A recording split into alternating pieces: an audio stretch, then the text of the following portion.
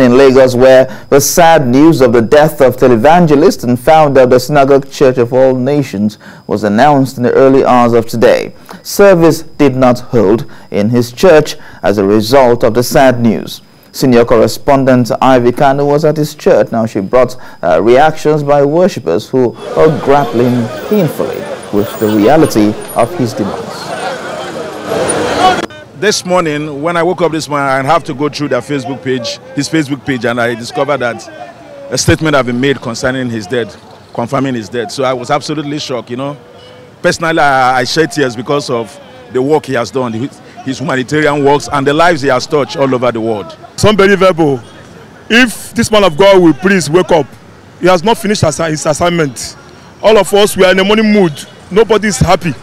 It's an exemplary, a practical Jesus Christ in the physical human being in my generation. It's more than 50 years I'm in Synagogue Church.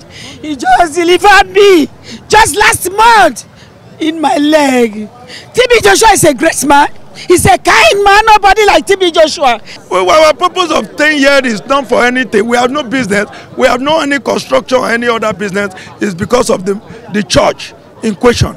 And man of God has a way of doing things. He makes sure that there is food go to our mouth.